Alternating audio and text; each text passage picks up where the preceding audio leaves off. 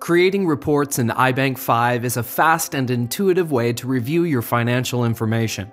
You can use iBank's report templates to help prepare your taxes, analyze investment returns, monitor your spending habits, project account balances into the future, keep tabs on your credit card, and make progress toward your financial goals. The key is to categorize your transactions as much as possible.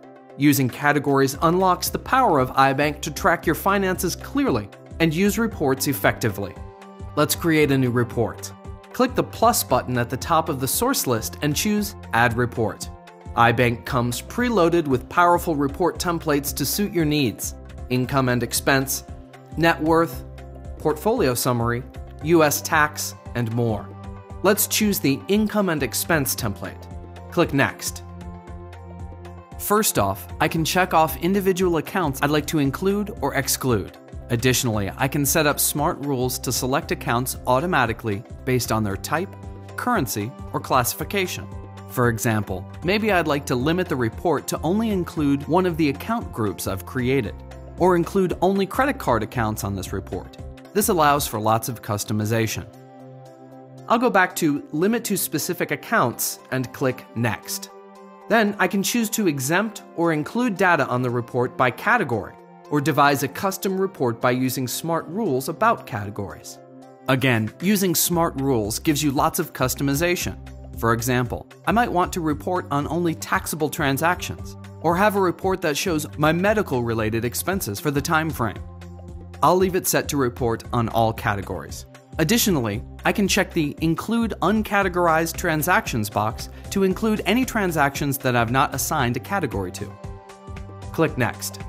On the Date drop-down menu, there are convenient presets so you don't have to pick start and end dates. I'm interested in all of last year, so I'll choose Previous Year. I'll name the report and keep the currency set to US dollars. Any transactions included in this report that are not in US dollars will be automatically converted to them. If you have transactions in other currencies, iBank automatically downloads the current exchange rates whenever you click the Update button. If you check Include Scheduled Transactions, this allows you to include transactions that are scheduled into the future if your date range from the previous page includes future dates. Click Next. The report has been created. What is generated is a report on my 2013 finances with pie charts for income and expenses. I can click on any of the specific slices to drill down for more information. You can also return to the previous view with the back button. You can also drill down to edit specific transactions in the report with a single click. The report will automatically update to reflect any changes you make. If you scroll down through the report, you'll see a bar chart where you can click on any segment to look at the data represented there.